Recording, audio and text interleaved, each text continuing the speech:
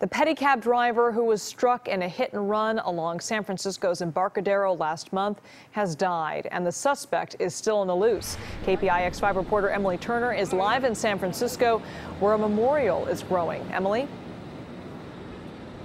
Yeah, normally this time of day you'd see pedicabs lined up on the sidewalk behind me or riding up and down this bike lane. That simply is not the case because they're all at this memorial gathering their strength and telling each other how much they appreciate each other and how much they miss this one pedicab driver.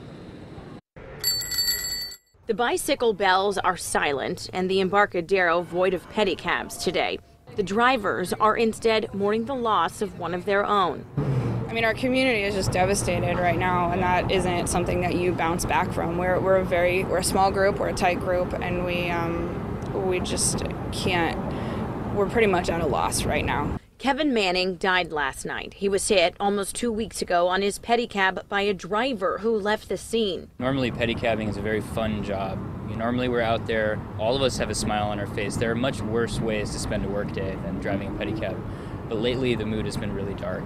We're all sitting there in our lines in front of the ferry building waiting for rides, and everybody's sad. Every single person is sad. Today, his co-workers stayed off the street and are holding an all-night vigil in his honor. The worst part about his passing, they say, is there's no one to blame. The driver hasn't been found, and the community says SFPD isn't working hard enough. Justice isn't going to bring him back, and if that ever happens, we feel excluded from that.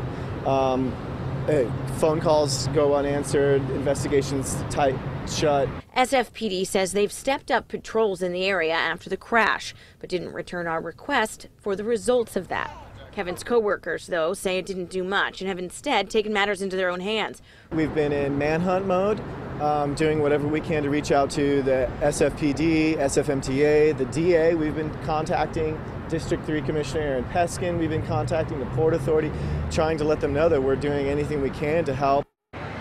And I did get an email from the SFPD public information officer who says they've now passed my request for all of those statistics off to their traffic department. Hopefully we'll be getting that back within the next couple of days to pass along to you. In the meantime, the pedicab community is raising their own reward to offer to anybody who has information leading to the arrest of this driver. They're also trying to plan a memorial, a bike memorial here on the Embarcadero to honor Kevin. Reporting live on the Embarcadero, Emily Turner, KPIX 5.